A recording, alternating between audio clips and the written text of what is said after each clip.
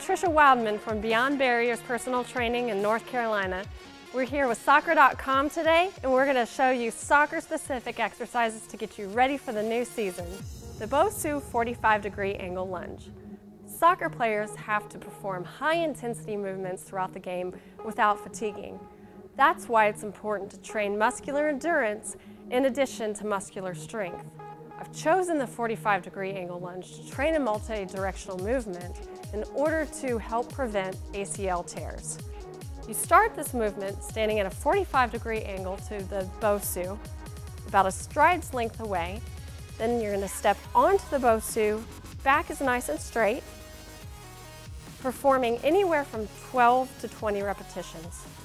Make sure that with each lunge, the thigh is parallel with the ground and the knee does not extend past the toe. You also want to make sure that the back foot pivots with each lunge. Aim for a high number of repetitions, about 3 sets, 12 to 20 repetitions twice a week. Once you've reached your goal, then you can start adding weight.